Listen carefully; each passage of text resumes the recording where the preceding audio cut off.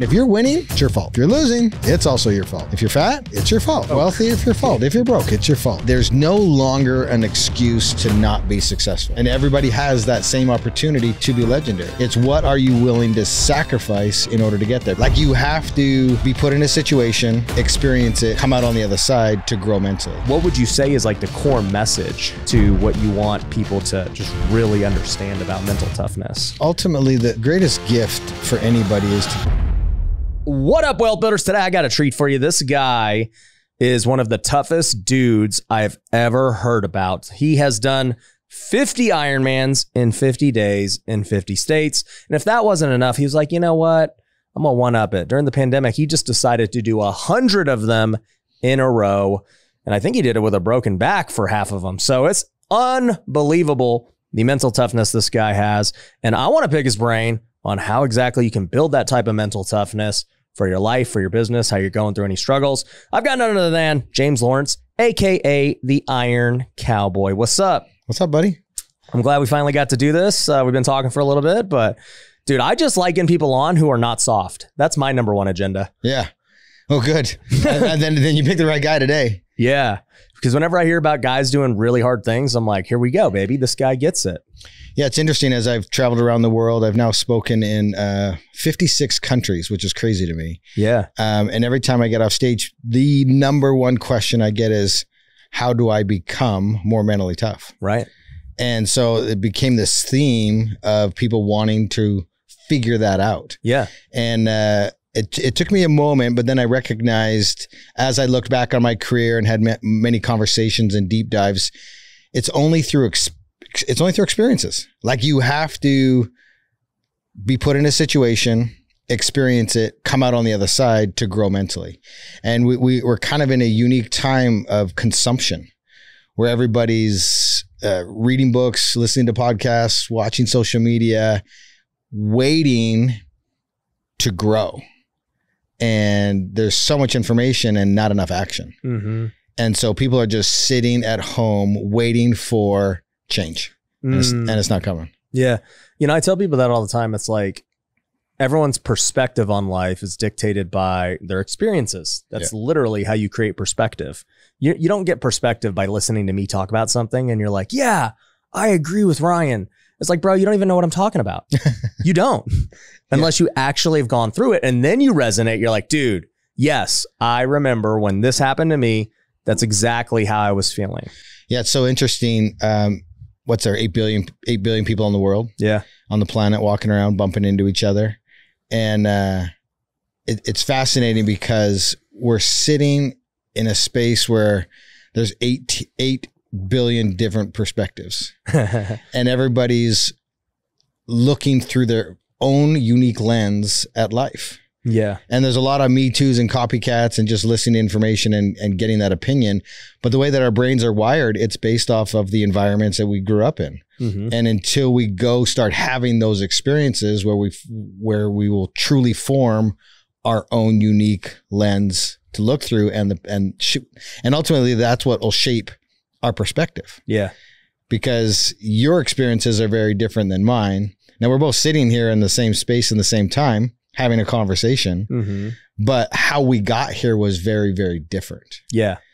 And that's ultimately how you gain knowledge and experience, by doing hard things and showing up and putting in the work. And then at some point in time, you look to your left and when you're in a difficult situation and go, okay, I can pull from this experience. I can pull from this experience in order to navigate what's happening right here. Yeah.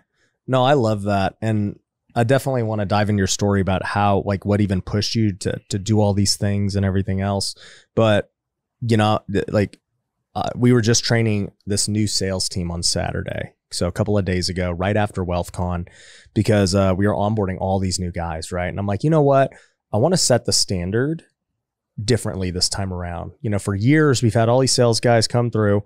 And in my mind, I've always been like, these guys are so soft. Like, it just is what it is. That's my perspective. I'm like, the leads are amazing. You don't have to go and cold call and door knock and all this crap that other salespeople have to do. Like, you just get to sit on a computer and try and close, right? So my perspective is this is the easiest sell ever, right? And my perspective is shaped because I flipped 100 or 1,000 couches, you know, like literally going in apartments, negotiating deals and picking these things up just to make $100. You know, these guys can make thousands in commissions. Wait, you literally flipped couches? Yeah. I literally flipped couches because I didn't have any way of making money. So I negotiated all these couch flips on Craigslist, just picking up couches for years. Okay. This is, I love that. So much, because everybody's walking around with excuses of I can't do this. I can't figure this out. I can't make any money. There's no opportunities. And man, that is so beautiful, because in life you create your own opportunities, and you're going to get back what you give. What you give is what you're going to get back. The right energy is universal, and whatever you put out there comes back. The fact that you created, and that's where your journey started, was flipping, literally flipping couches. Yeah, that was my entrepreneurial journey. Yeah. That is so wild. I love you for that, man. Yeah, it's a crazy story. But yeah, nobody was going to do it for me. So I'm like, I'm going to have to figure out how to make money myself. Yeah. Right. Like YouTube and TikTok and stuff wasn't big back then. So you just had to like figure it out. It was so funny when I first started doing these big challenges. Do you remember Periscope? Yeah. On Twitter? Yep. Yeah, that was the only live thing at the time, is when we started that. And so, yeah, social media has completely changed the game. And with social media and the internet, and there's no longer an excuse to not be successful. Agreed. You're absolutely getting in. It's your fault. And I love the whole accountability. Look in the mirror. If you're winning, it's your fault. If you're losing, it's your fault. Because we live in such a remarkable time. You can either choose to allow social media and the internet to cripple you, or freeze you just because you're consuming all the time, or you can turn it into an opportunity. There's no longer a barrier of entry to education, information. You just have to take that and apply it. It's so funny because everyone's like, I don't have access. And I'm like, I've been in the poorest of countries, racing and speaking. And even in those countries, they all have smartphones. They will be homeless and no food, but they have a smartphone that's connected to the World Wide Web. And so there's no longer any reason to not be successful. Definitely not if you're in America. That's for sure. Oh, for sure. Yeah. So, but yeah, like, because you're from the Philippines. Well, I'm from here. My dad's from the Philippines. Yeah. Okay. So he came here when he was 17. Okay. So yeah, I've been privileged. And, I'll say this, like, and I told the salespeople, because you just brought it up with accountability. I go, hey, up to this point, I've never trained salespeople. I've always relied on other people to do it. And therefore, I take responsibility that you don't understand what my level of standards are for a great salesperson. And I go, I've sold $1 million in 10 minutes. I've sold from stage. I've sold on webinars. I've sold in living rooms. I've sold multi-million-dollar deals, real estate, $100 million plus of real estate deals I've had to transact and negotiate. Like, my perspective on sales is very different on what's a good salesperson look like than maybe you guys think. You might come in here thinking you're a big dog because you've made $100,000, selling something, or as a realtor. I think you suck. And that's what I told him. I go, my perspective is you suck if you think $100,000 is a good salesperson. And I go, how many of you guys have made $1 million in a year selling stuff? And it was only me and Brian Davila, my partner, who could raise their hand. And I said, look at Brian's journey. This dude cold called for 48 hours a day, 48 hours per day for 5 years straight. That's why he can sell and you can't, because he's put in the work. He's had the reps, the experience. He was, he had no dad. He had a kid when he was a teenager. He had a single mom. Like, this dude understands what hard looks like. And then I said, how many of you guys have made $500,000? A couple raised their hand. I said, how many of you guys have made over 300,000? There was like 5 people. And I go, great. I would consider you guys, based on my experience and perspective, to be good salespeople if you've achieved that result. If you haven't, you're not good. And that's just how I see it. Now, everybody has a different perspective. If you're playing Little League baseball, you're not in the big leagues yet, right? But for me, it's like, I didn't get to the big league, so I wasn't good enough. That's just my perspective. I was just in your office. I saw you in an A's. Yeah. I got drafted by the A's and I played in the minors for many years, but I didn't get to the big leagues. Okay. So yeah, I'm better than 99% of the world, but I wasn't good in my eyes of like, that was where I needed to be and I didn't get there. Yeah. There's good, there's great, and then there's legendary. Exactly. And every journey has that beginning point, and everybody has that same opportunity to be legendary. It's what are you willing to sacrifice in order to get there? People ask me all the time, hey, what's next for you? What are you going to do? And I'm at the point now where I have a belief that anything is possible. Mm-hmm. But I always have to ask myself 2 questions. What's the sacrifice it's going to take to achieve it? And what's the benefit to myself, my family, and my community?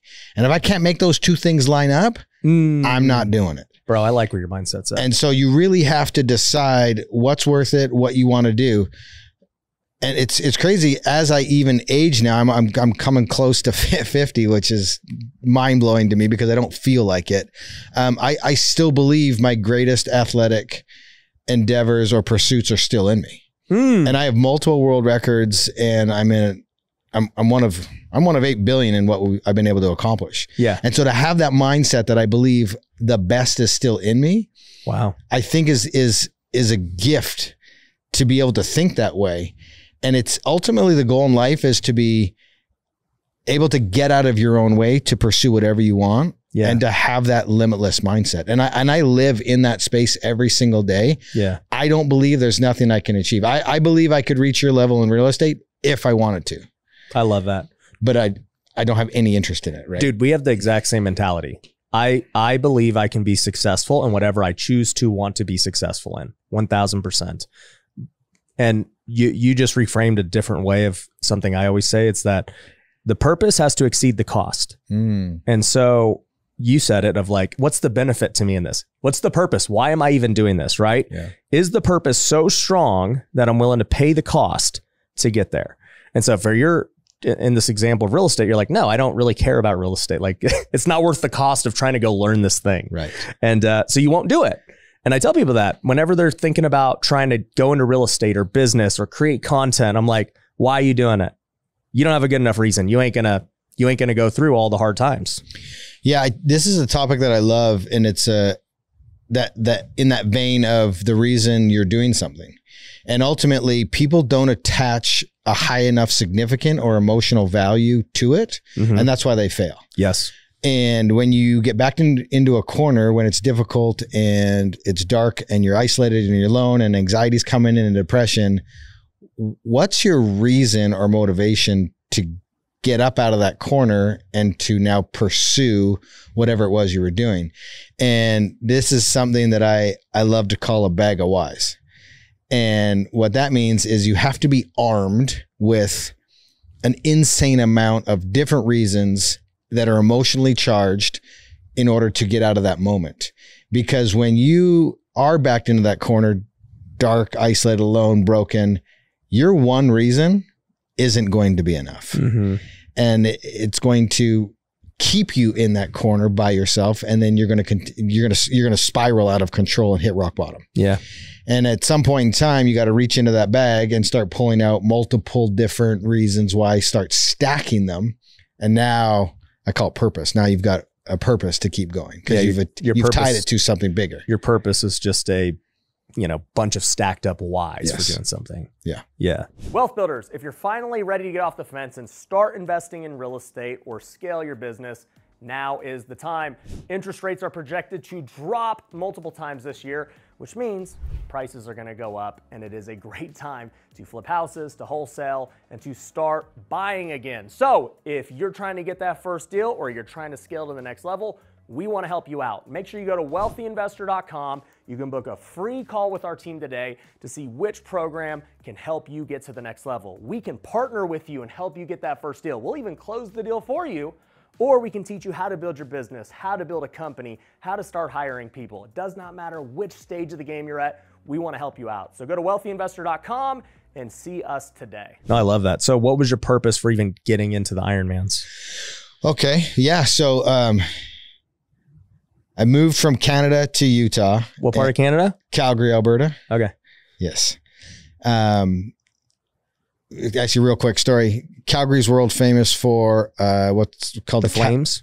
Nope. We have the same amount of Stanley Cups as Vegas, and we've been in the game for a lot longer. I actually remember I was a huge hockey fan growing up.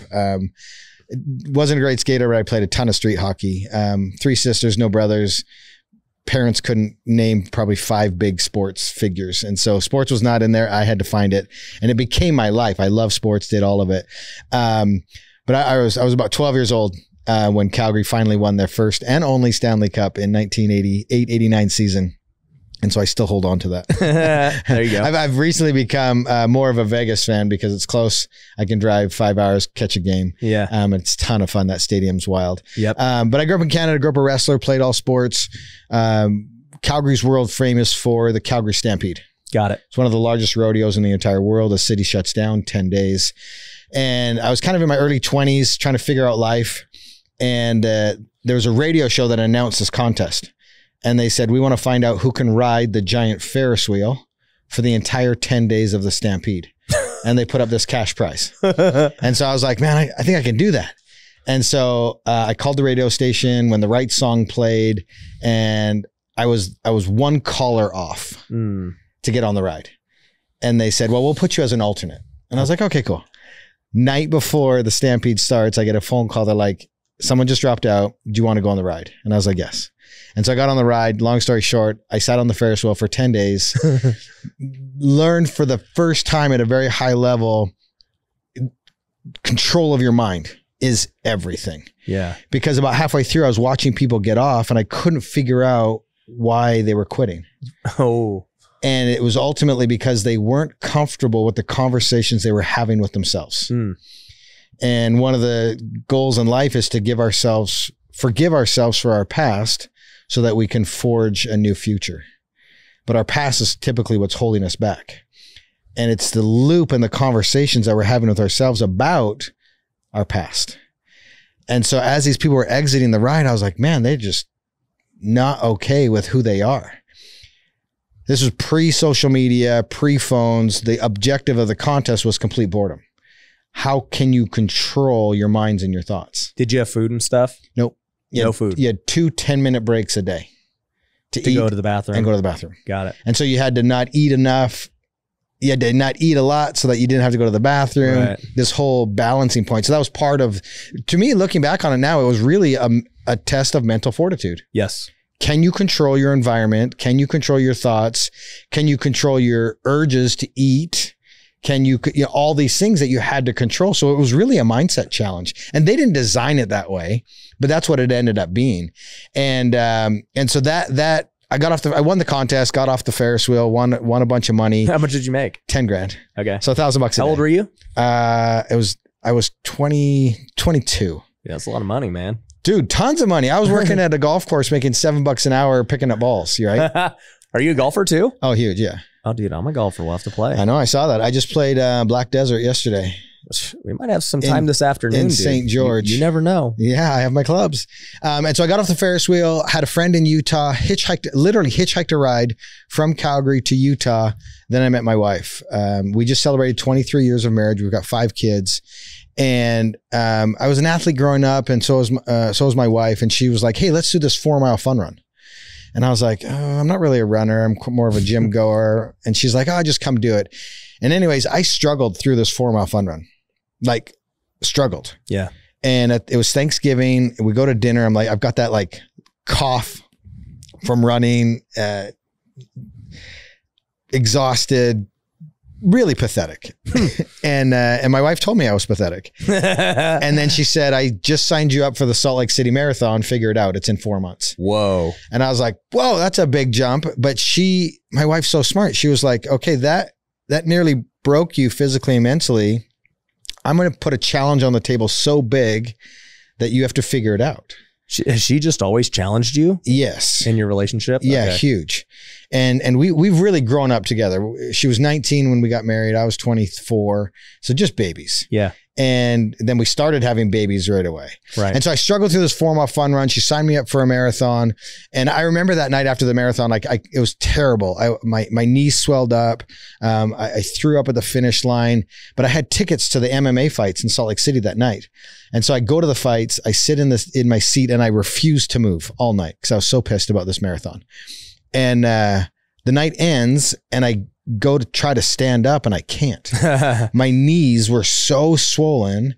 I literally had to have a wheelchair wheeled into the stadium to get me out to my car. That had to be a low point. Holy cow. Like, you talk about a defining moment. You're in the machoest of environments. Mm-hmm.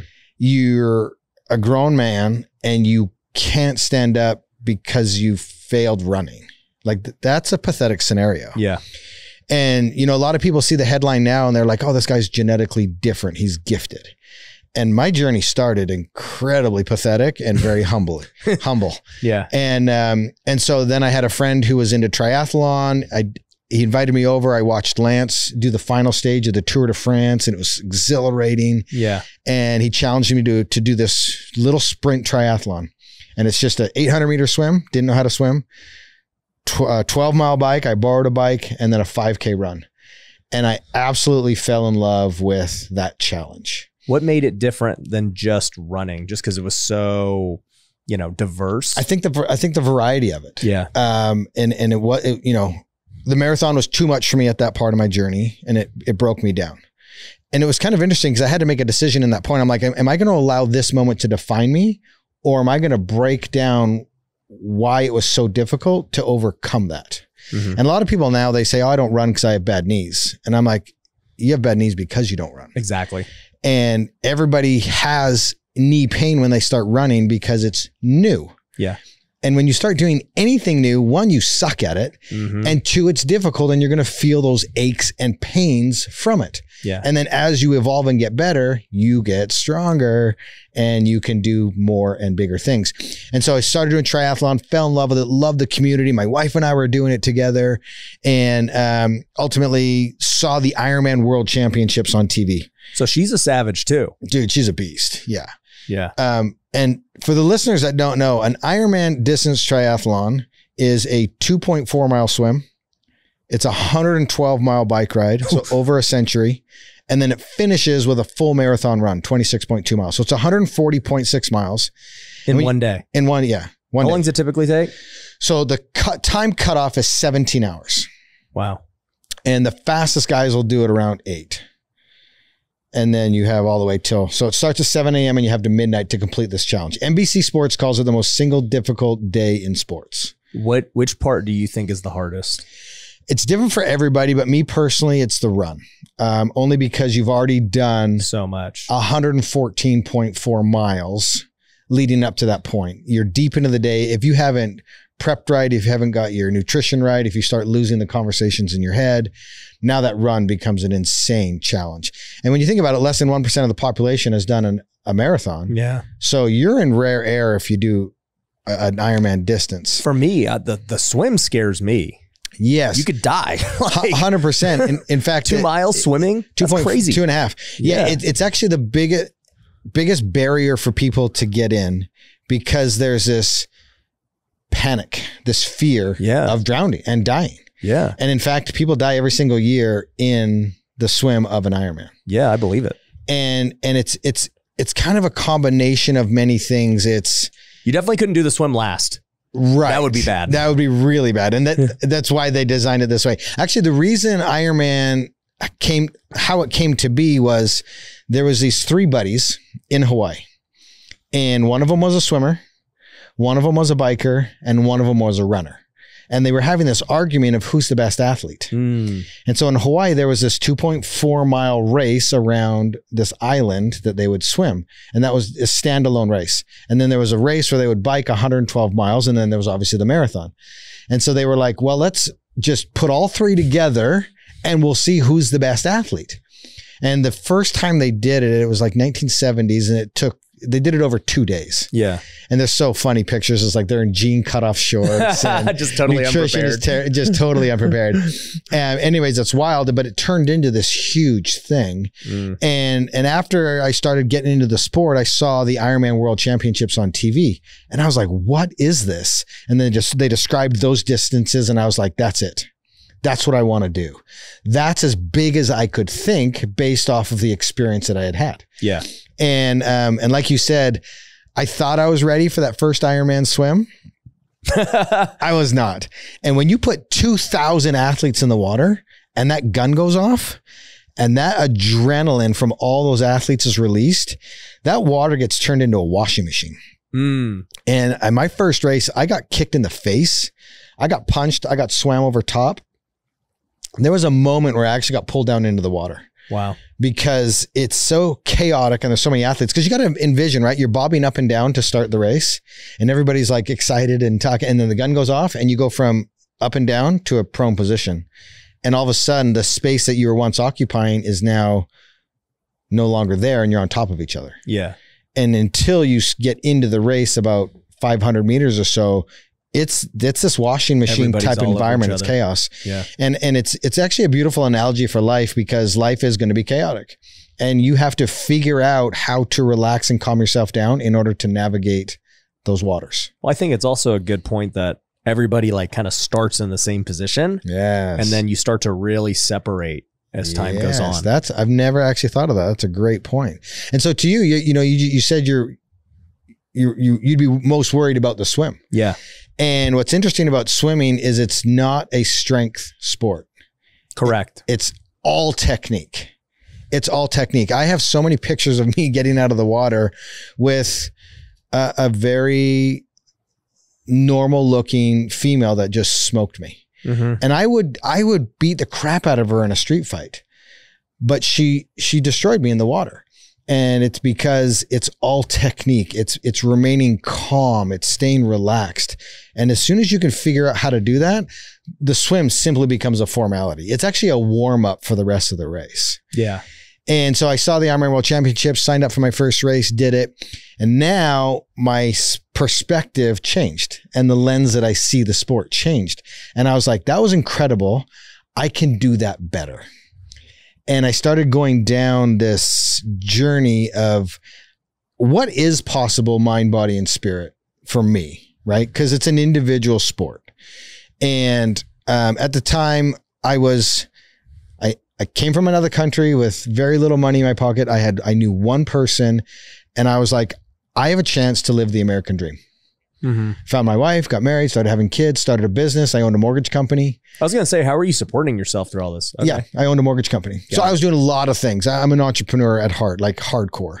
And so I was doing everything I could. And which one was your priority, if you had to say? Between? Training and being the best Ironman you could, or the mortgage company? So for sure at that time, it was supporting my family. So with mortgage, making sure that, because I hated the industry. I mean, being in real estate, it's the most thankless job in the industry. Everybody thinks you're screwing them over. Everybody thinks you're getting points on the back end. Like, it's impossible for someone to say, oh man, thank you for that great deal. Like, it just doesn't exist. And it's so terrible. And anyways, as I was building this business, I had an investment property. I just finished building my dream home. We literally just moved in, and then 2008 hit. Mm-hmm. And, we fought from 2008 to 2011, from 2008 to 11, just to survive. Yeah. And we ripped through our savings. We lost you remember the moment they come and knock on your door and take away your home. Wow. And I remember having to move out of the house, and we found this 800 square foot place to live, and I couldn't afford to turn the heat on. Wow. And I've got these 5 little kids. And so I had this buddy whose dad worked in the coal mines in Utah, and in Price, Utah. And I said, hey, I'm trying to sleep. I'm trying to get good rest so that I can do whatever work I can to put food on the table. But I have to keep getting up in the night to put wood on the fire that my kids are sleeping in front of to keep them warm. Can you go take some coal from the coal mines so that I can put it on the fire so it'll burn all night long so I can get some sleep? And so he did that, and we got coal, and it heated that little room that my kids were sleeping in front of the fireplace, so that I could get some sleep, so I could do whatever odd end jobs the next day, to put food on the table.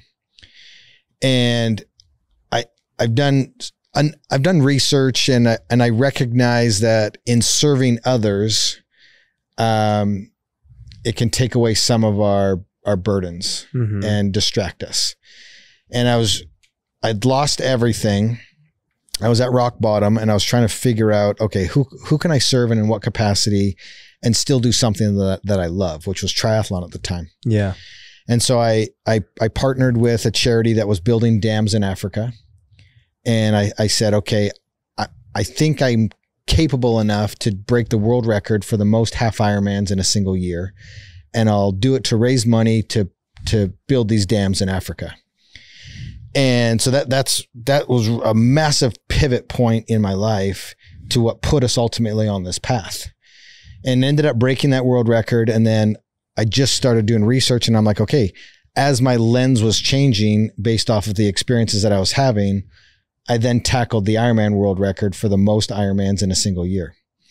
And the world record at the time was 20 races, official events around the world. And so I looked at it and I said, okay, I think I can do 30. And people were like, why not just do 21? And I was like, because 21 would break the record, but I want to set a new standard. Yeah. And I think the problem in the world today is we're all walking around in comparison mode. Yeah. And we're comparing ourselves to what somebody else has, what somebody else is doing. And we're limiting what's possible for us. Because salary caps are meant for professional sports, not on our potential in life. And when you compare yourself to others, you're actually putting a ceiling on what's possible. Mm-hmm. And so I said, no, I'm going to do 30, ended up doing that, had a lot of amazing experiences, had tons of growth. On that journey, ended up pulling, on race 27 of 30 in that year, after we had already broken the world record, I pulled a boy with cerebral palsy. Whoa. Through the entire Ironman. And I wanted to give him the gift of that experience and finishing one. He couldn't do it on his own. Yeah. And that moment really changed my life, because it was in that moment that I recognized that nothing great's ever accomplished on our own. And life is meant to be lived in harmony with other people, helping other people be great and doing great things with each other. And I think we learned that at a high level through the pandemic and isolation. Like, that's not who we are as humans. We're tribal. Yeah. And we need community and people and help to do things ultimately. We can't do it on our own. Yeah. And there's going to be obviously moments on our journey where it's like, okay, nobody's coming. We talked about that earlier. No one's coming. I got to pull myself out of the corner. But ultimately success happens at a high level. You don't have this by yourself. Right. You surround yourself with great people. Now you're the leader. Yeah.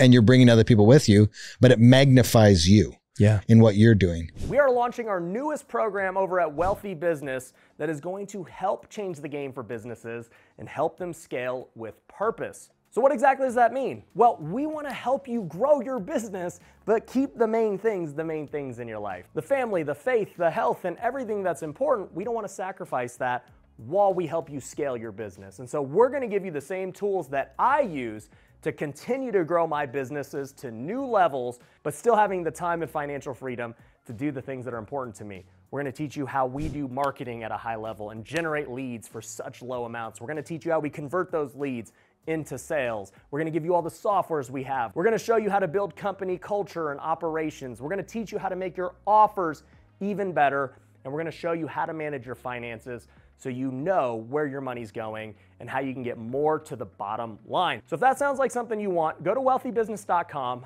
book a call with our team today, and we will help you scale with purpose. So after the world record in 2012 and 30 Ironmans, there was a gentleman named Dean Karnazes. Have you ever heard of him? No. He's an ultra runner. He's been on Good Morning America. He was really the pioneer of my generation that was doing these big endurance challenges. And I was trying to figure out what was next for me after that, because once you reach a mountaintop per se, all of a sudden you can see a new one that you didn't know existed, because again, we have different experiences and that lens is forever changing. Yeah. And so as I was standing there trying to figure out, okay, what's next for me? This gentleman, Dean Karnazes, had done 50 marathons in 50 days through 50 states. And I thought, man, he's created an entire career and life for him from that project. What would happen if I did that with an Ironman? And then obviously, you know, Ironman finishes with that marathon. So you can do an Ironman if you're really great shape, 3.5 hours, right? So to do that's crazy. 3.5 hours? Is that fast or slow? To me, that's insanely fast. It is fast. So 3.5 hours is an 8-minute mile. Do you know what the world record is for the fastest marathon? What? 2 hours and 35 seconds. It's insane. It's a 4:35 mile. The general population, I'm going to say less than 1% of 1% could run 1 mile at a 4:35. Oh yeah, no way. It was just broken. I was actually at the race that it was broken at. It was in Chicago. I was guiding this young man named Chris Nikic. He has Down syndrome, and he's Down syndrome is to me it's such a gift to watch someone with Down syndrome, because they just have pure joy. They're it's just the purest of a person. Yeah. And anyways, this dad, Nick's the dad, Chris is the kid. They watched our documentary from the 50. And this kid, Chris, says, man, if that guy can do 50, I can do 1. And so he ended up being the first person with Down syndrome to do a full Ironman. Wow. And then he was going to break the world record to do what's called the World Marathon Series. So Tokyo, London, Berlin, Chicago, Boston, New York. He was going to be the first one to do all 6 of those in 1 year. But he needs a guide to keep him on track. Right. He gets distracted. Yeah. He loves girls and Chipotle burritos. How old is he? He's very 25 now. That's funny. And so I had him on my podcast, found out that it was our journey that kickstarted his.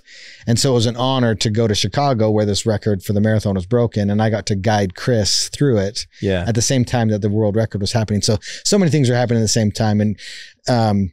And so after the 30,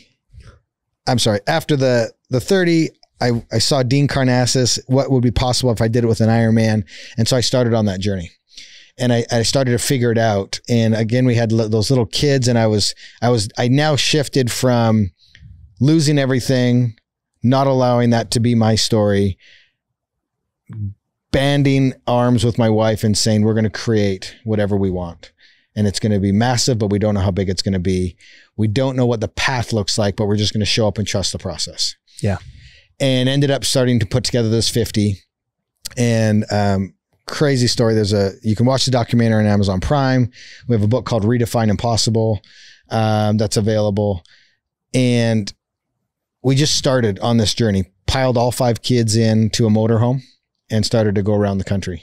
And every single day we did an Ironman in a new state. So we started in Hawaii, flew to Alaska, flew to Washington. Then we piled into the motorhome and started to navigate the lower 48.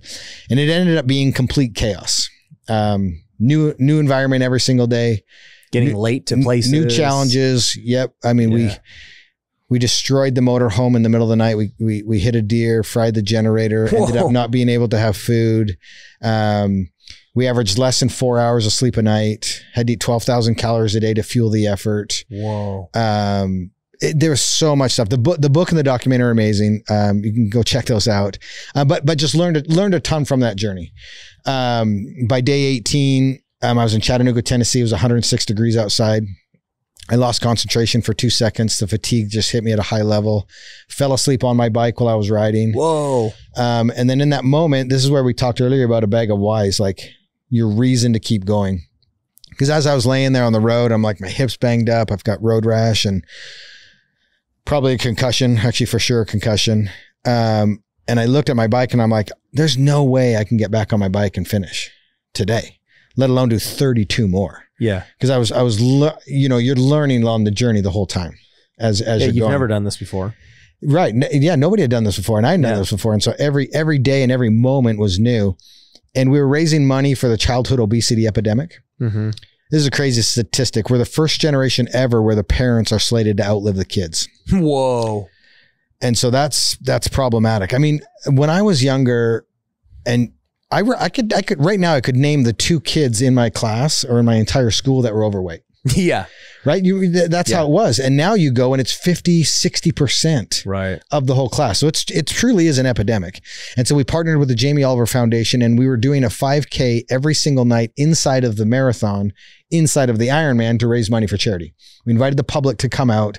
And so we were putting on 50 races across the country. These were races that we were putting on. And so as I'm laying there on the ground, I look at my bike and I'm like, I don't know how to get back on.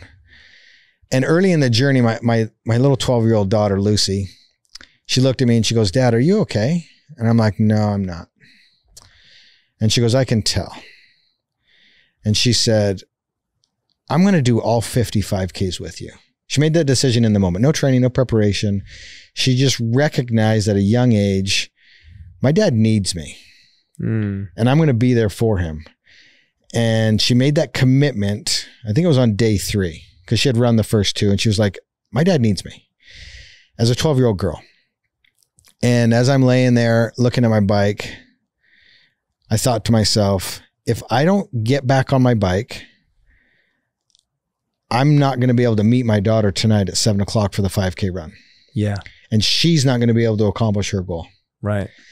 And so it was a complete paradigm shift for me, that I had to show up for her so she could accomplish her goal. It's not just about you anymore. Yeah. And in turn, it helped, it changed the entire project. And I found that to be true with anything in life, right? Like, we all have our internal goals that it's just, this is for me and something I need to do. But the moment other people now are, either benefiting or affected or whatever else, it just pushes you to go beyond yourself to levels that you could have never done before. Yeah, because if you right now, you've got a whole team, if you put all of your goals aside, right? Like, you've got them, but let's forget about them for a second. And you help every single one of your team members accomplish their goals, what happens? I mean, my goals are going to get taken care of. Yeah. As a byproduct, your goals happen. Yeah. And so I've really learned to shift my focus and try to help everybody else accomplish what they're trying to do. And as a byproduct, I win. By default, I have to accomplish my goals along the way. Or your goals shift. Yes, great point. Or your goals shift. And so in that moment, I got back on my bike. I figured out how to turn the pedals over. I met my daughter. We ran that next marathon and ended up doing all 50.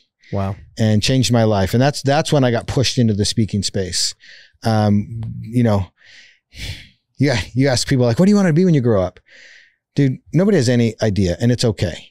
Because it's going to change 5, 6, 7, 8 times as you navigate life. Yeah. And you hopefully put yourself in a position where a door opens and you go through it. And when one closes, another one opens. And I'm at the point now in my life where I've got 10 doors that are open, and I get to choose now which one I go through and have those experiences. And so my life changed when we did the 50 and we filmed the documentary, and my kids' lives changed and got pushed into the speaking world. It wasn't what I thought I'd be doing. I'm actually an introvert for sure. And it's why I'm successful at these long endurance challenges, because I am that way. I'm very comfortable with my thoughts. I'm comfortable being alone. I was thinking to myself, like, man, I'd be a hell of a cross-country trucker. I could get in a truck tomorrow and drive across the country and be totally fine with it. Yeah. And a lot of people can't do that. My wife's one of them. She has to be like walking, moving, doing things. And people think that about me too. But I'm totally okay being in my own headspace and just chilling and doing whatever. Yeah. I found that to be true of many successful people and entrepreneurs. I've been around top athletes. They love to be alone and practicing and training and everything else in solitude. I've seen many entrepreneurs who just love to be alone and do their work and just crush things out. I myself am also introverted, even though I have to go do all these public things like speak on stage and lead people and podcast and all this stuff. But my most enjoyable time is when I'm alone in my thoughts and, spending time with God, planning, thinking of how to solve problems. I get true enjoyment out of that. Oh man, we're a lot alike in that same vein. I can just disappear into the mountains on my bike for 5-6 hours. In fact, it's when I'm in my most deadly. Yeah. My wife gets very concerned when I disappear for 4 to 5 hours on my bike, because she knows I'm going to come back with a crazy idea. Yeah. And that's actually the space in which I dream. And I've come to realize that dreaming is a gift. And as adults, we've forgotten how to dream. And we've gotten so beat down and put into a box in life and just going through the motions and checking boxes that we no longer dream. And I guarantee you, anybody listening, if you think back to elementary school, most of us were ignoring the math teacher. We're staring out the window. We're dreaming who you want to be, what do you want to become, aspirations. And then some point in along life, you got beat down and told how to think. And it's frozen people's minds on how to dream. Well, what happens is I think people still have dreams, but you know, they'll listen to this podcast and be like, bro, you know what? I want to do an Ironman like James, or you know what? I want to go flip a house like Ryan, whatever the case is, right? And so they have this dream, they're like, man, my life, that would be so cool. And then the thought ends. Yes. And then it's just back to reality. The thought ends if they took action, the moment they face adversity. Right. Then they're like, this is too hard. And to that, I say, go back to the drawing board and dream bigger. Because once you dream big enough, that will drive you through any adversity or depression. Because now you're really working towards something. And for me, my entire life has just been dreaming. And my wife jokes all the time. She's like, because I'm the dreamer, she's the more of the realist. And that's why we're great together. She jokes all the time. She's like, James is holding on to a handful of balloons and he's floating in the air and I've got to pull him back down to earth. Yeah. But we complement each other so well. And I think that's why we've been happily married for 23 years, is because we're so polar opposite of each other. And it ultimately makes it work. And so I got pushed into the speaking world. And again, it wasn't what I thought I would do. I've been doing it professionally for 10 years now. I'm actually not a great speaker, but I'm phenomenal at telling my story. Yes.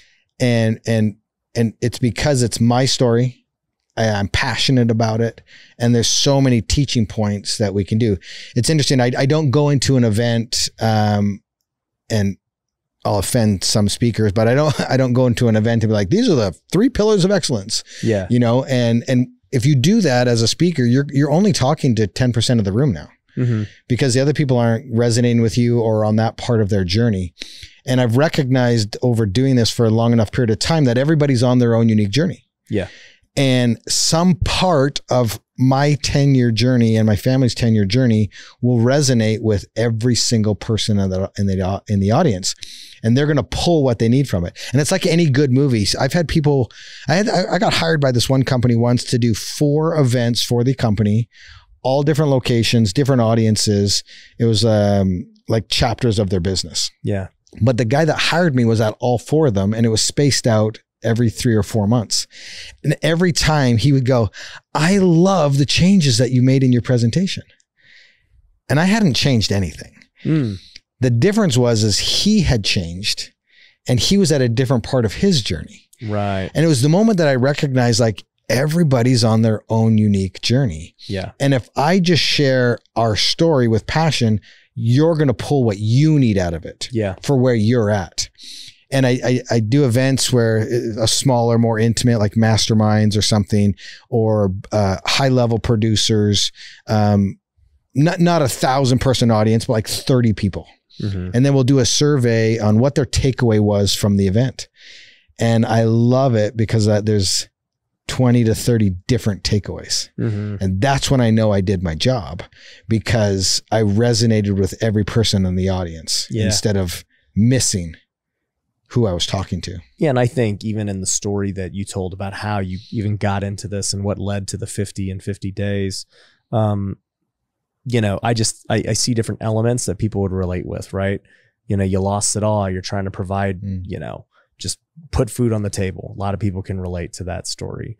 You know, your daughter stepping up, you know, as a guy with 3 kids and everything, my kids are now getting older. I'm like, okay, you know, like, I gotta show out for my kids. And then, you know, just hearing about getting injured and a tough time, people can relate to that. And then the finishing it. And then, you know, this new door opening to speaking and things that you never would have thought were possible, you know, can relate to that. So it's like, you're absolutely right in that storytelling is such an important skill in order to help someone learn the thing they need to learn, you know, because if I just say, hey, you need to do this, people will be like, it could be right, but they're not going to receive it or resonate with it. Yeah. Yeah. It's got to ring true to them. Yeah.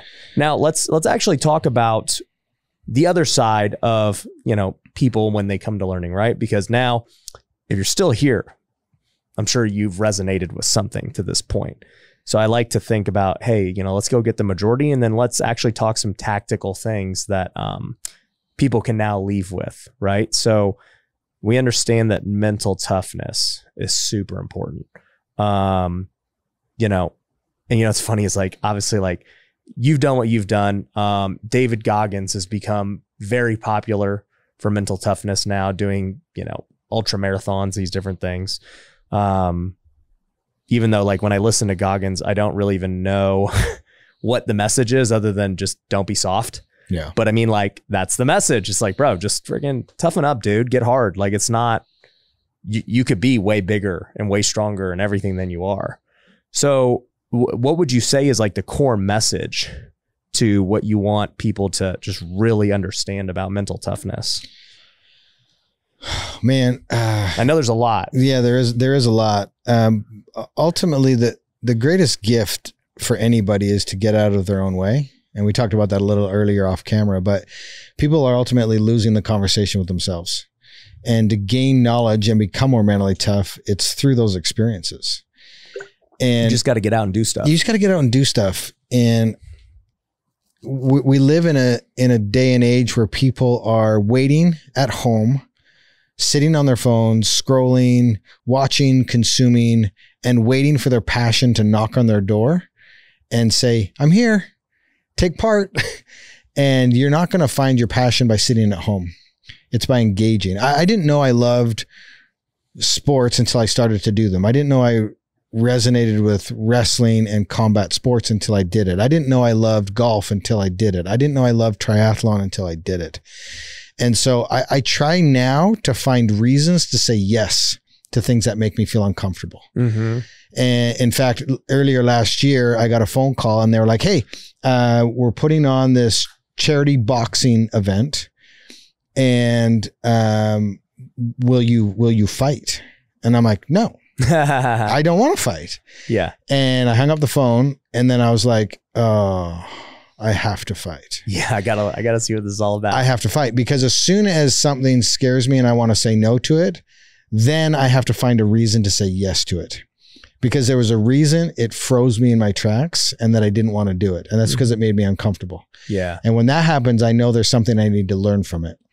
And so you got to at least try it. You know, you may never do it again. You may, and I won't. And I won't. And it was but it was an absolutely amazing experience that changed my life. Yeah. And so I accepted the challenge. I was the main event. They paired me up with a guy that had been training for a year. They gave me 8 weeks they gave me a coach and said, you have 8 weeks and you're the main event. There's going to be 2,000 people in the audience. Yeah. Go. And I was like, okay, I can do this. I'm mentally tough. And so I went into the fight gym. Yeah. And they wrap your hands and they put the gloves on you. And it's one thing to like punch a bag and learn a 1, a 2, a 6, 7, 8, and right, all these different punch combinations and how to move and duck and weave, all these things. And I was like, okay, I've got this. And they're like, okay, it's time to get in the ring. And I'm like, okay, bring it. And all of a sudden this girl walks up from around the corner and they're like, that's who you're fighting. And I'm like, no, man, that's not who I'm fighting. And they're like, that's who you're fighting. Her name's Anna. Her name's Anna. Her name's Anna. You. And so I got in the ring and I couldn't punch Anna. There was just something about it. I didn't want to hit, not a girl, but I didn't want to hit a person. And I had to try to figure out mentally how to overcome that. Right. And I remember just, she punched me in the face 500 times in 1 minute. And it was the most humiliating, like I am the I'm the Iron Cowboy. I'm the toughest person in the room. I'm the mental giant. I'm the guy. And I just got the living shit beat out of me by Anna. By Anna. And so I went home and I just like, I just cried. How do you tell your wife that? Well, I was in the shower crying and she's like, what is happening? A girl beat me up. And basically that's what I said. And I had to call one of my friends and he helped me walk through it. And he was like, look, it's just a game. And life, it truly is just a game. Yeah. And it's how you figure out how to gamify it and make it work for you. And so then I was like, okay, I'm not hitting a person. I'm just trying to score points. Yeah. And it took me a while, but then I got back in the ring and started to learn. And fight day came. And I gave it everything I had. And I was the main event and it was so cool. I got to walk out to Valhalla. I believe my spirit is, I'm a Viking. Yeah. And so my son got to walk out with me and the whole thing, my family, all my kids are ringside front row, 2,000 people in the audience. And when you step in that ring, nobody's coming to save you. No. It's just you and that other person that's trying to take your head off. Mm-hmm. And the bell rings and we square up in the middle of the ring. And he proceeds to punch me in the face as hard as he can for about 10 seconds. And I get backed up into the ropes and he is pummeling me. And the ref steps in between us and I'm like, oh no, the fight's over. And he gives me a standing 8 count. And I'm like 10 seconds into the fight. Yeah. And I had a decision in that moment.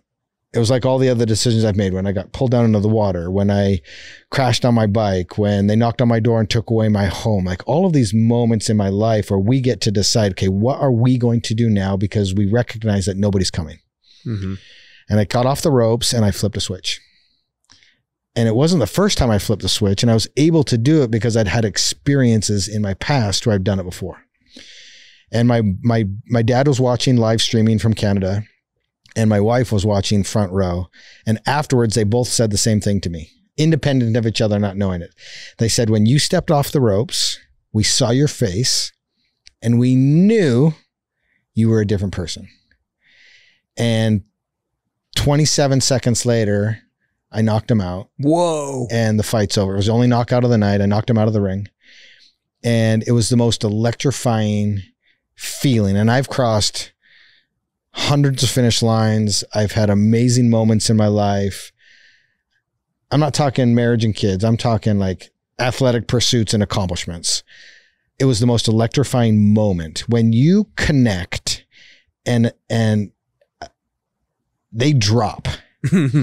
They drop. That feeling is so incredible. And the 2,000 people erupt. You've spoken in front of 2,000 people, yeah. And you know when that goes, when that bang happens, or you say something and they erupt or whatever it is, that's electric. Yeah. And man, I was so overwhelmed. Now I don't want to ever fight again, but I'm so grateful to have had that experience because I'm stacking it up with all the other experiences that I've had. And I'm going to draw upon those moments whenever I get in front of a difficult challenge coming up in the future. So now I'm no longer scared of any difficult situation or challenge, or like, it's just life, man. And we get to choose how we navigate it.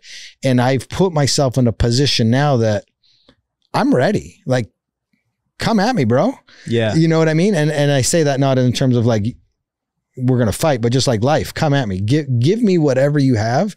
I'm not scared anymore. And I'll take it on. Yeah. No, I love it, dude. First off, I thought that story was you were going to, because you're like, dude, I'll never do it again. I was like, yep, he definitely got knocked out. So I did not. I gotta watch that clip for sure. I'll show it to you. Yeah. I want to see the clip, but, no, it just, it all goes back to perspective, right? Like you tap back into all the other hard stuff you've done over the years and you're like, all right, this ain't much different than everything else. It's time to get back on the horse and do this. And, people have asked me in my life,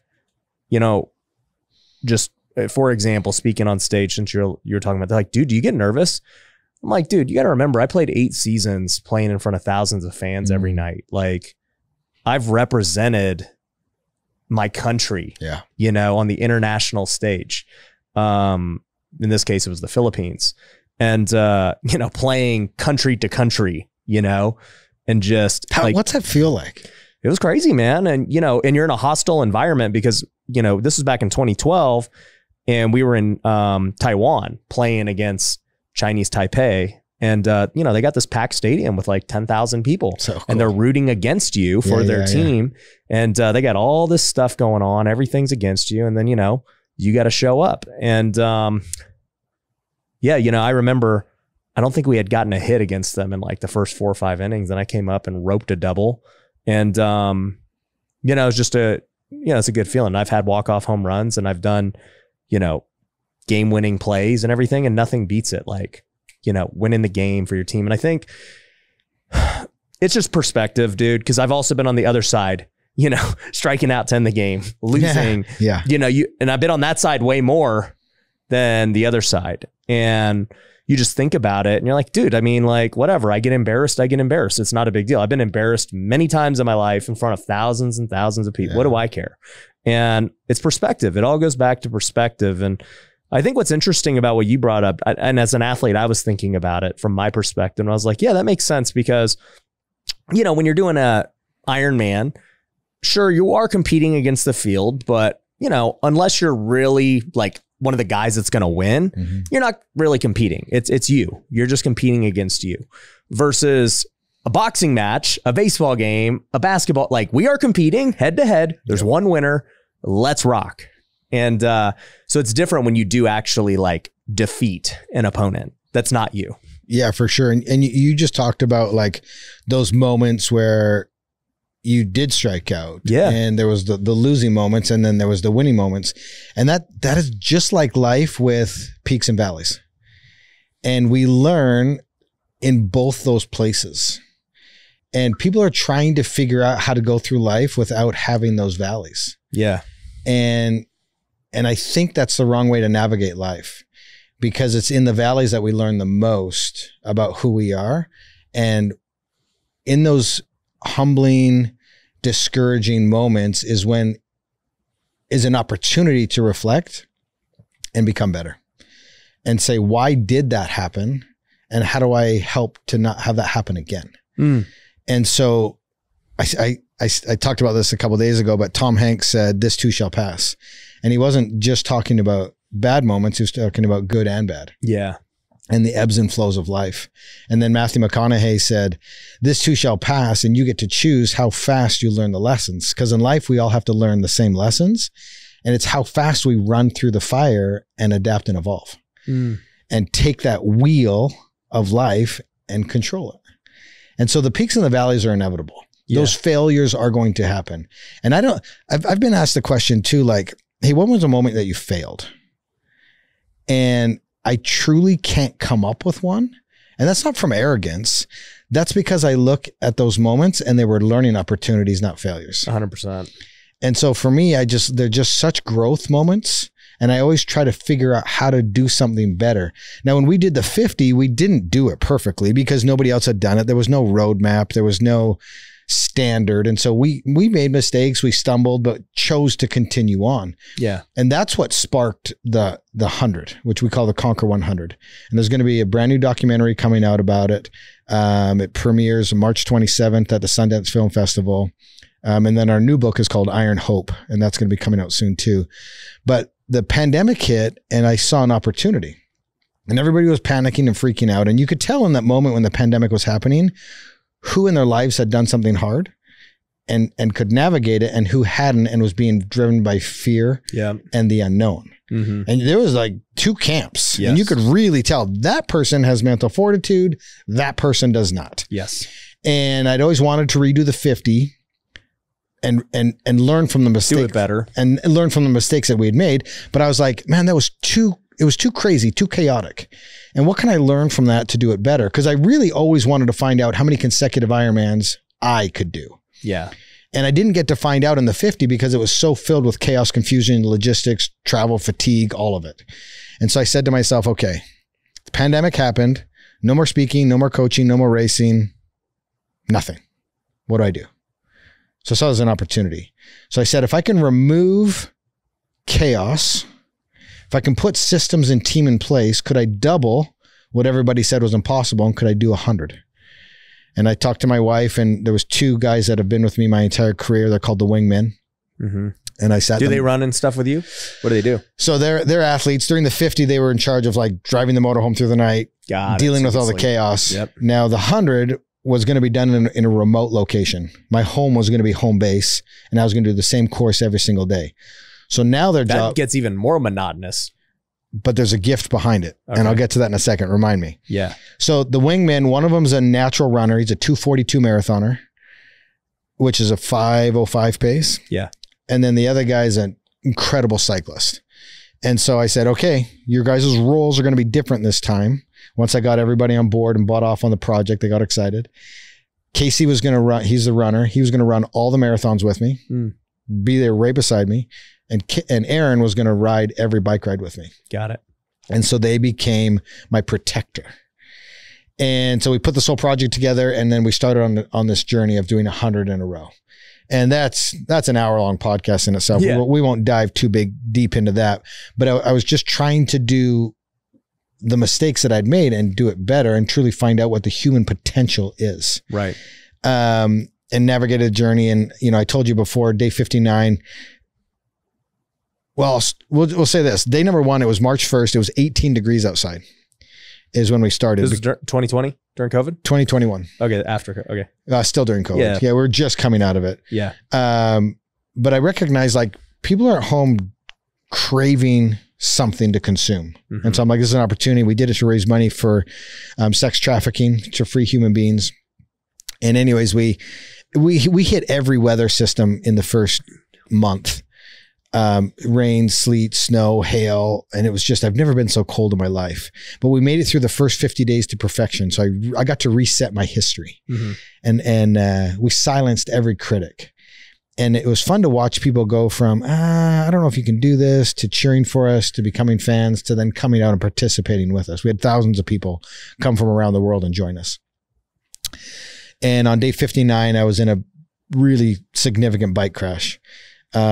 Knocked unconscious, and had to really figure out, again, that bag of whys, like, why am I doing this? Mm-hmm. Ended up finding out later that I had cracked my L5 vertebrae in that crash. Ended up doing 41 of those Ironmans with basically a broken back. Wow. And then when we finished, so many things happened, but you can catch it in the documentary in the book. But when we finished day 100, my family was waiting for me at the finish line. Huge party. Everybody thought we were going to go home and sleep for 2 weeks and recover and unpack what happened. And we made a last minute decision that we were like, I just had the deepest impression. I have to do one more. Mm. And everybody, we swam in an outdoor pool every single morning, and athletes came and filled the pool and swam with us and supported us in the whole works. Well, on day 101, nobody knew we were doing this. And I got up and I went to the pool and I got in the water by myself. Uh-huh. And I ended up swimming the 2.4 miles, and my daughter Lucy went live on Instagram like she did every morning. And I just felt so compelled that I had to do that, because I felt I'd be a hypocrite if I went around the world, got on stages and said, I get it, life's hard, you can do one more, if I didn't do it myself. Right. And I believe that leaders, they lead from the front, and I don't want you to do what I tell you to do. I want you to do what I did myself. Right. I want to set the example. Right. And so I got in the water, swam 2.4 miles by myself, because in life, there's going to be moments where you have to do it by yourself. Mm-hmm. And I was ready to bike 112 solo. And my team was like, they saw me in the water by myself, and they were like, not today. And they got on their bikes and they showed up, and we rode 112 miles together. And it was a true victory lap. And we laughed, we told stories, we reminisced. And it was everything I wanted it to be. And then that night we ran the final marathon. So we ended up doing 101 consecutive days, 14,000 plus miles. Wow. No days off, no excuses, pure chaos, just in pursuit of human potential, with the purpose to free humans that don't have a chance to find out what their potential is. Yeah.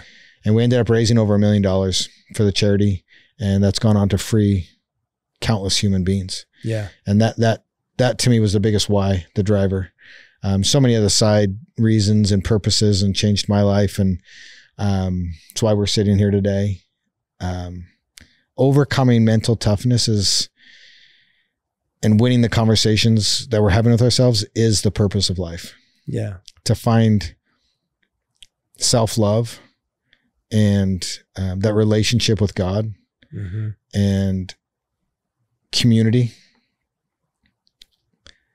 Just this relentless pursuit of joy. What do you say to somebody who, like you said, they can't even spend an hour by themselves because they get so consumed by their past failures and inadequacies? You know, I get people who are like, man, I missed my opportunity. I missed my shot in this thing. I had, you know, I lost it all doing this thing. And it's just, they're so caught up in the past that they can't even see how great the future can be. What do you say to them? Yeah, I had a buddy that lost everything, lost his wife, and deep into drugs and alcohol, and lost everything. Super successful, multimillionaire, lost everything. And he decided one day to go back to medical school. He's 50. And so when you said, I've missed my window or my opportunity, that's a lie. Everybody is telling themselves lies. And it makes them, it validates their thought process of, I'm not good enough. And again, it goes all the way back to the beginning. We have to forgive ourselves for our past and the mistakes that we've made, because that frees up the path to a better future.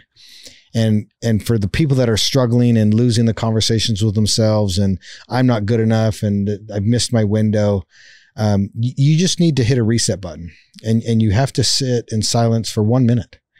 And you just have to slowly gain momentum. Success breeds success, and confidence breeds confidence. And you're sitting in a space where you don't have any confidence and you don't have any wins. And so you just have to get your first win. And it can be something so small, like literally sit in silence for 1 minute. That's a win. Yeah. And that's where you have to start, because nobody starts out as the expert, and everybody's online. I'm the expert. I'm the coach. I'm the mentor. Look at me. I'm flashy. I'm this.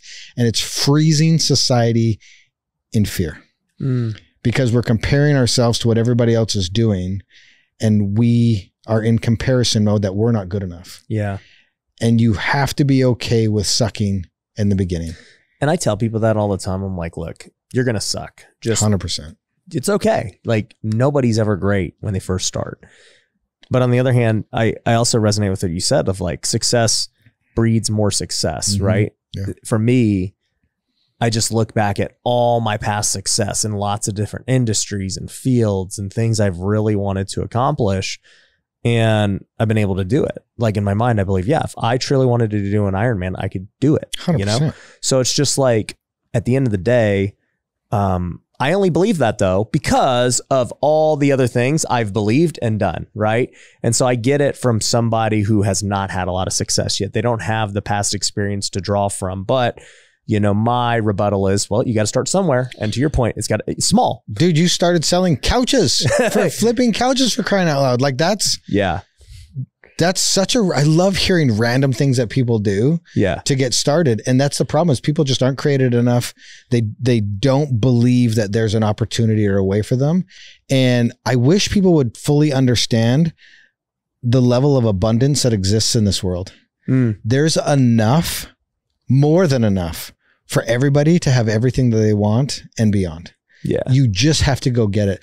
I am such a believer, and I'm in the camp of, you can create and be and do whatever you want. It's so possible.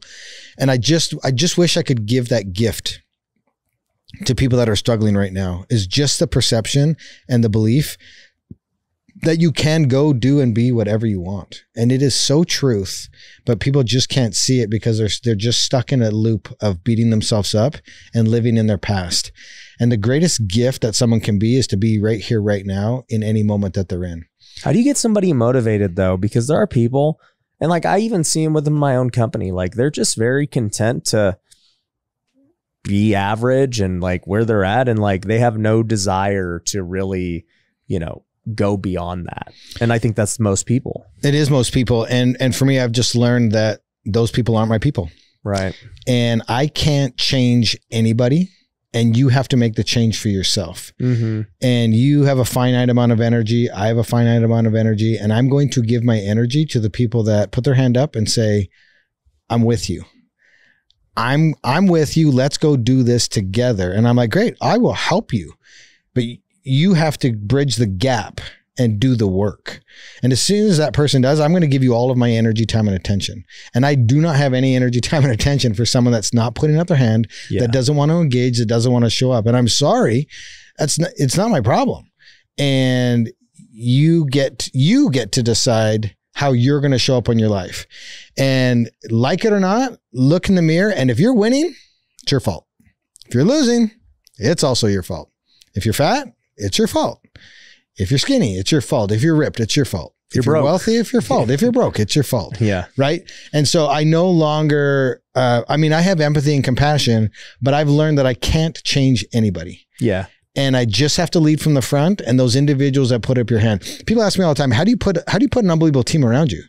How do you find your people? And I say, you show up in your life, you lead, and your people will present themselves to you. And that's who you give your time and energy to. They're going to resonate with the mission. They will resonate with the mission. And then you've created now your tribe, and you guys go on and forge greatness together. Yeah. And I can't help someone that doesn't step up to the plate and take a swing. I can't help you. But I will help you if you get up to the plate and have the courage, start winning, start creating success, start creating that momentum, showing up in your life, creating those daily wins. Is there a way for somebody to get over indecision? Because that is the big thing I see today. Hardest thing to do in life is to make a decision and to start. Yeah. We're paralyzed with too much information, unfortunately. Yeah. They're like, well, maybe I should do real estate. Well, now maybe I should run an Ironman. Maybe that's what I should do. Yeah. What people need to do is choose one thing and just go after it. And if you change your mind, it's okay. But you had to have at least tried the thing. Right. And people are like, okay, if I start something, I have to be 100% certain. I got to research it. I got to right. And that's why people don't start, is because there will never be certainty in anything. And again, you don't know you like something until you do it. And then you don't know you hate it until you do it too. I didn't know I'd hate getting punched in the face until I got punched in the face. But you probably had an idea. I did have an idea, but now I know because I did it. And so indecision is one of the most crippling things that exists in today. Yeah.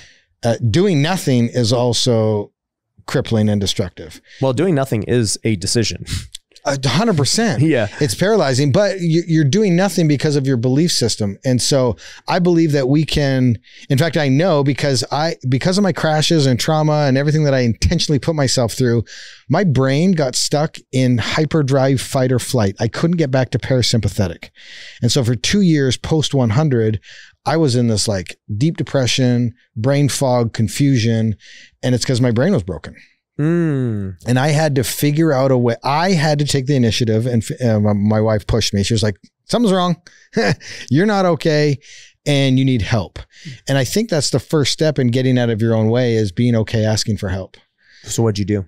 I had to go to brain therapy, cognitive brain therapy. And so what they did is the place that I went to, it's one of the #1 facilities for concussions, brain trauma, injuries, PTSD. And what they do is they slide you into an MRI machine, and there's a little window that you can see through, and I'm holding like an old school Nintendo pad. And they would ask you questions that you would read, and then you would either answer them in your head or you would push the buttons on the joystick. So nothing was audible. And as you're answering the questions, they're designed to fire different neurological pathways in your brain. And the imagery is taking pictures, and then they can see gray matter where the pathways are blocked. And then they put you through an entire repatterning sequence and therapy to reset your brain. Our brains are malleable. And the point of this story is, if you're stuck right now, seek help. Again, we're in an information age that it's out there. We have access to whatever we want. Most of it's free until you figure out a way to get higher levels that you have to pay for. But you can fully reset, retrain, reshape, reprogram your brain to change the lens that you see life. Mm-hmm. And that's truly the gift. But people are stuck believing that the way they are now is who they are.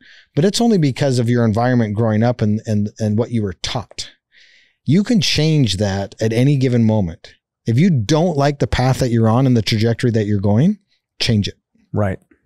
But it's not going to happen overnight. It's small, incremental baby steps. And again, that growth starts to happen.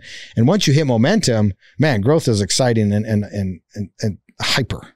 Yeah. But it's amazing. Well, I think it's important to hear that, you know, and I don't know if this is the case, but definitely one of your darkest times came after your biggest success. Yes. Right. Isn't that an interesting thing where, you know, people will spend however long trying to achieve this goal in their life. That's the big thing. And then they reach the goal and then they realize like, wow, okay, well, that wasn't as fulfilling as maybe I thought. And now what?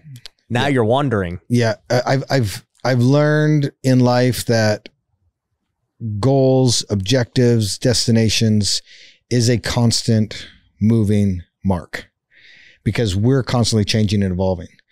And there is a lot of people that are stagnant and sitting in the same place and what complacency and whatnot. And I have compassion for them because they're not living.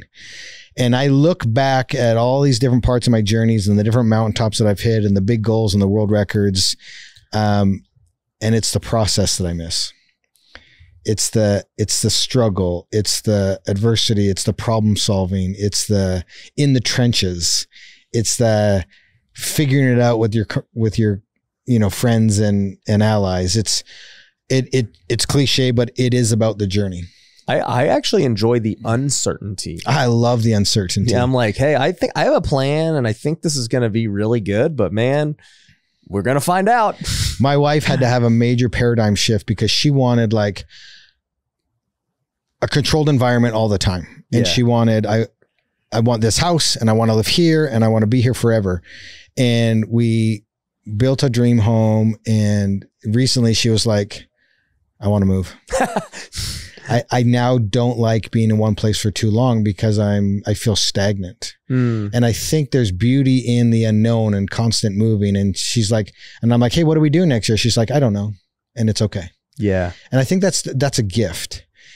And again, looking back, I think it's only a gift though, after you've achieved a lot that you realize that, you know what, I've achieved a lot of things and like, I don't know what's going to happen next and it's all good. And it's okay. Yeah. I think one of the gifts in life is getting to the point where you can let go of the reins and understand or recognize that life is that journey that has ebbs and flows. And it's not a straight line. It's a riverbed that's moving and we need to be fluid. And move through it. And this opportunity comes up. But that's the point is people are waiting for their opportunity to happen. And we need to be at all times be game ready. Yeah. And just be game ready for when that door opens. Cause you said it before, people are feel that they've missed the opportunity.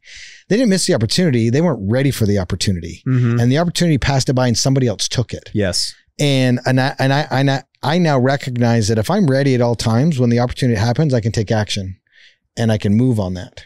Also, if you're not so single-minded on, oh, you know, I'm ignoring everything because this is the only thing I'm doing and whatever. Because like a lot of people, they hear that advice of, well, they said I got to focus on one thing and just do it.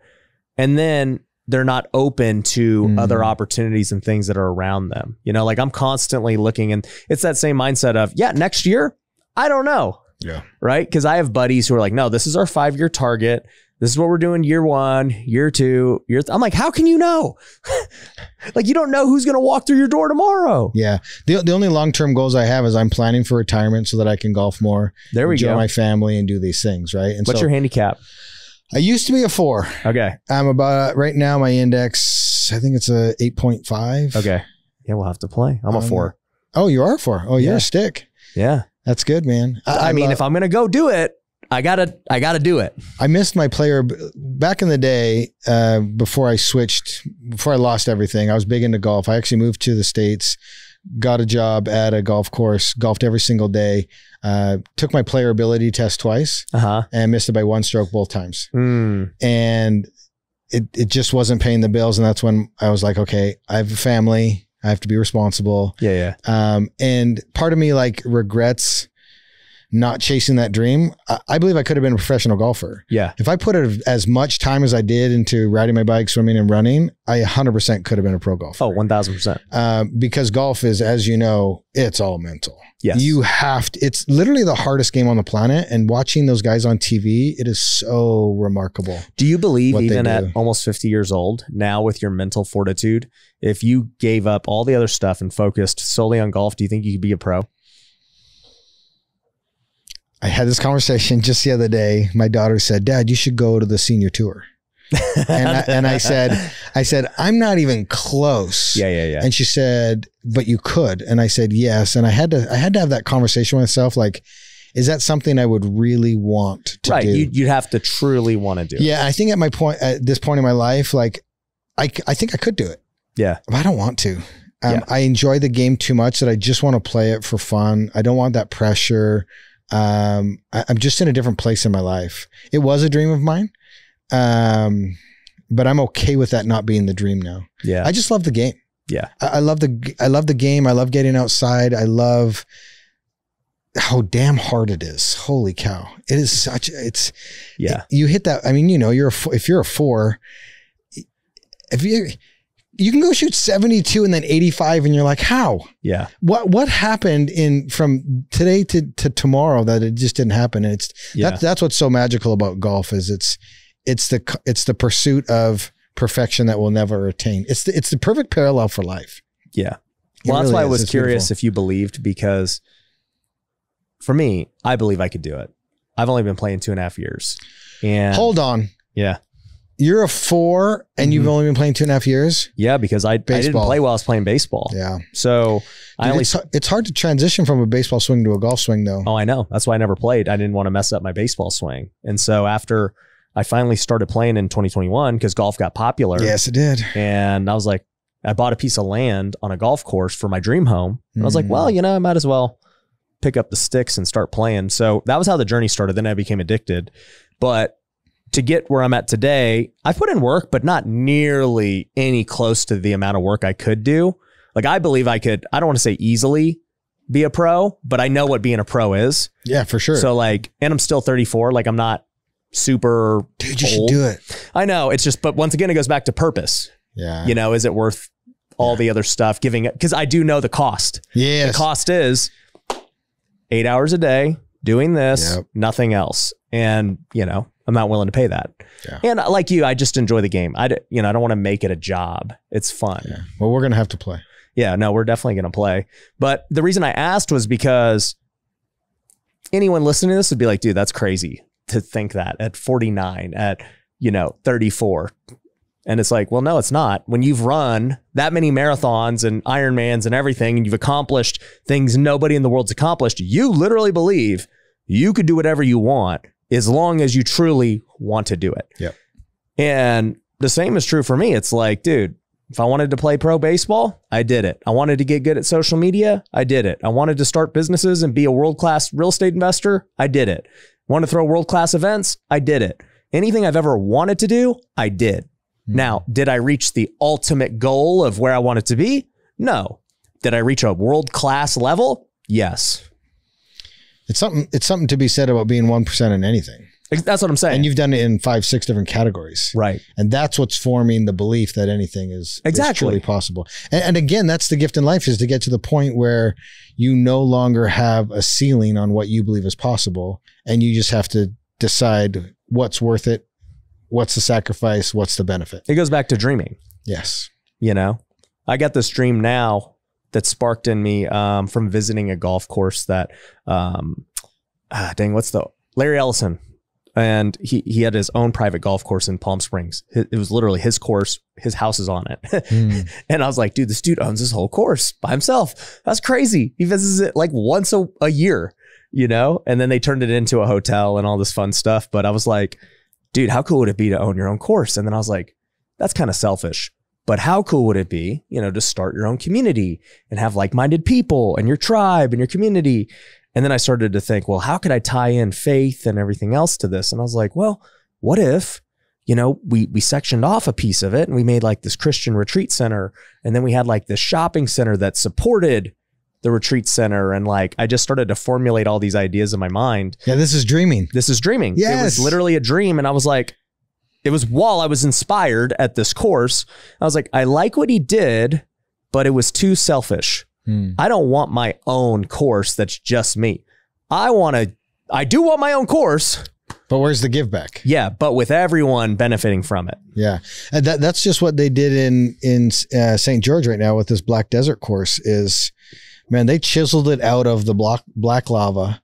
And there's tons of courses in St. George, but they were like, we're going to create a premier experience. And they just finished building this course. It just opened up.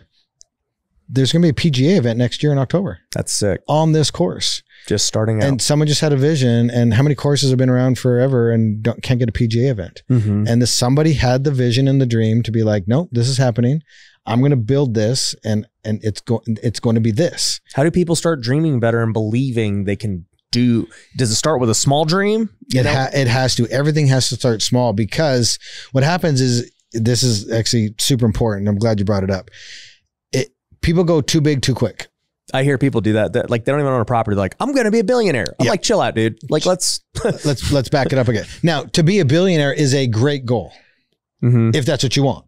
Yeah. But you have to shelf that, because now there's the journey and the process to get there. Yeah. And what people do is they set the big goal, and then they don't respect the time frame that it takes to get there. And ultimately they fail because they were in a hurry to get there. And here's where the problem is. Now they start associating themselves in their mind as a failure. Yeah. And then anything they try to go big, because you hear everyone says, dream big, do big things and all that. Big dreams are great. Big goals are great. But you need to have a realistic time frame in order to accomplish those. And in order to do anything big, you have to have the knowledge and experience along the way. Those are the stepping stones. And so, yes, dream big, know what it is, and then shelf it. Yeah. And then reverse engineer it back to step one, and then create that momentum that we talked about, and start formulating those successes. Yeah. You put that in a great way, because I've never been able to articulate how I've thought and dreamed. And just to give a great example with this golf course I'm talking about, I haven't put some time frame on it. Like, dude, I need to do this by like next year. It's just like, yeah, this is a dream I have. I have no time frame on it. Whenever God wills it, it'll happen. Until then, I am going to be open to the possibility, and I'm going to be, letting people know about it, which I'm doing right now. And if a piece of land that is just so amazing and premier pops up, I already know what I'm going to do with it.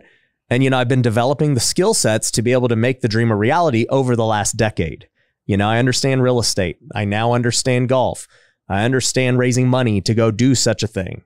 It's like, it took 10 years of building relationships, skills, and everything else to even make this an actual possibility. And even still, it may not happen for another decade. I don't know. I don't have this crazy time frame on it. Well, it's like we talked about being game ready. And if you believe in God, you believe in energy, and the energy that we send out is what comes back to us. And you're dreaming and sending out the energy, and someone is going to pick up on that energy and create the opportunity for it to happen. And I've already been getting deals sent to me. Exactly. People saying, oh, bro, I've been, managing golf courses for 20 years. I will quit the moment, you got the deal. I'll do it all. I know this designer. I know this. We can set up this. And that's why you got to dream, and then you got to talk about it, and you got to send out that energy, because that's the only way that people will be attracted to you and want to partner with you, because you can't do it on your own. No way. There's no way you could do that on your own. And so, but that's the problem, is people don't dream, and then they're not sending out that energy, and then doors never open. And so I'm actually I want a front row seat to watch you do this, man. It's going to be exciting to watch and make happen. And I'm going to play your course one day. Yeah. We'll play it together. Hell yeah. Well, dude, I appreciate you coming out and inspiring people, man. I've had a ton of fun talking, because like I said, it's not often I get to talk to, number one, athletes, because, most of the people in this space are not athletes. Sure.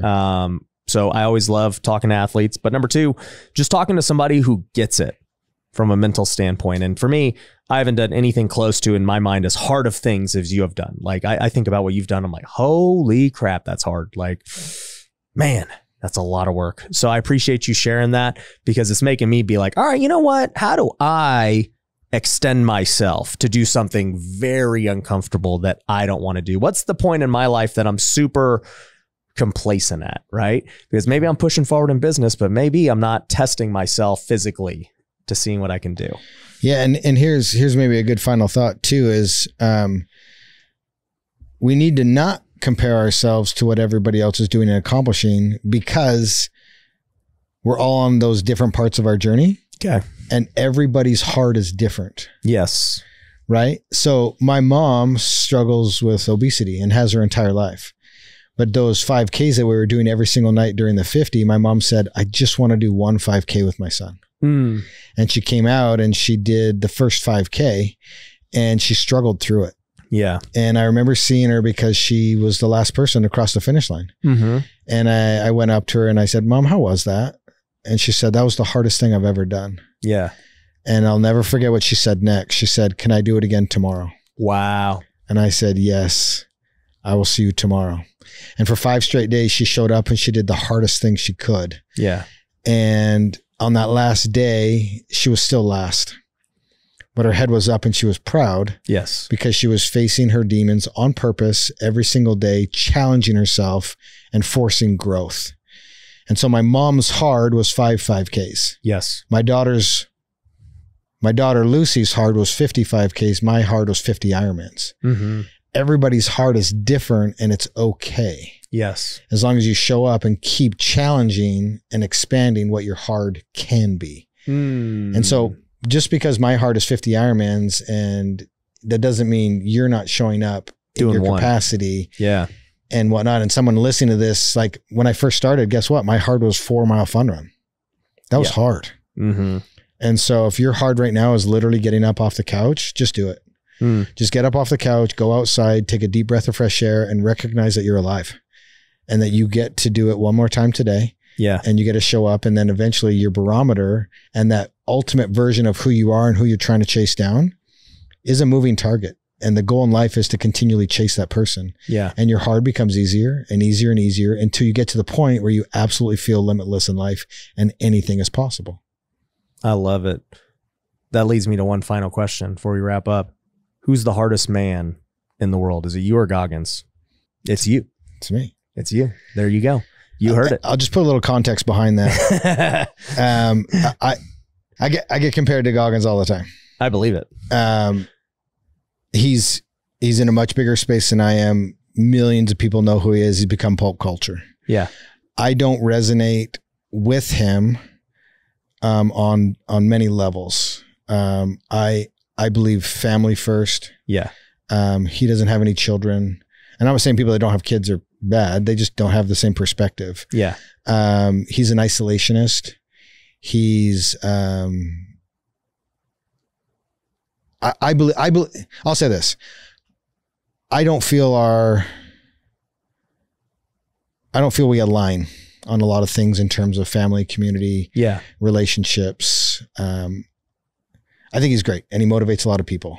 Yeah. We just don't align on certain things. Is he a savage? Absolutely. Yeah. Do I feel bad about his upbringing? 100%. He's just, yeah. Well, I'll bring up something too. We'll leave it there. Yeah. No, I'll bring up something because I'm glad you said that and you're honest, because for me, people will compare me to people all the time. Right. Yeah. And they're like, who are you competing with and everything else? And it's like, well, a lot of guys in this space, they don't have kids. They're not Christian. They don't know God. They have different priorities in life. We're not aligned, right?